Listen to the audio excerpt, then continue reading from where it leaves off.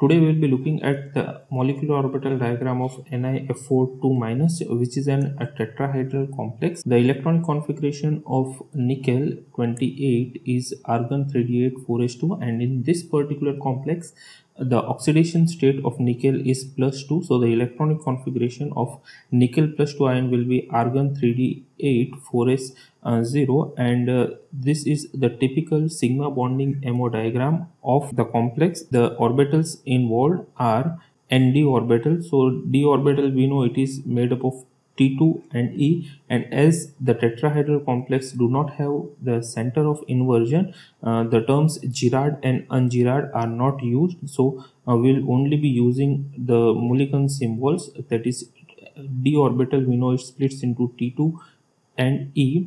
Similarly, s orbital, it is the Mulliken symbol is A1, and the p orbital Mulliken symbol for tetrahedral complex is T2, and the ligand group orbitals that are A1 and T2. So over here, this A1 of the ligand will combine with the A1 of the metal, and as a result we will get a bonding molecular orbital and an anti-bonding molecular orbital.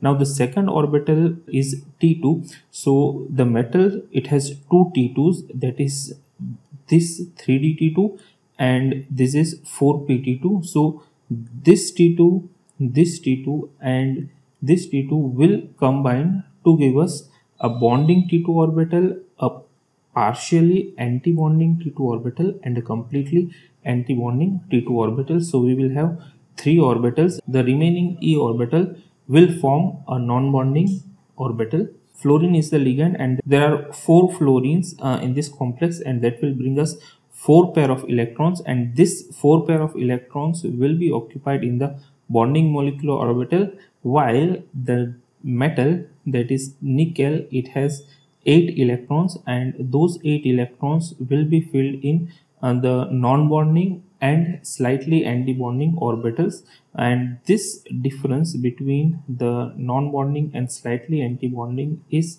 the crystal field stabilization energy. So the electrons will be filled according to Hund's rule of maximum multiplicity, that is 1 electron each will go in Eg, then the third electron will go in T2, fourth electron will go in T2, fifth electron will go in T2. Now sixth electron will again come in E, seventh in E, and eighth will go in T2. So this is how the electrons are arranged, and there are 2 unpaired electrons, so the complex is a paramagnetic complex. And as we also know, in tetrahedral complex, irrespective of the strength of the ligands, the magnitude of splitting energy is very less, and as a result no pairing of the electron will take place, and it will result always in a high spin complex. So this is a typical MO diagram for NiF4 2- complex. Thank you.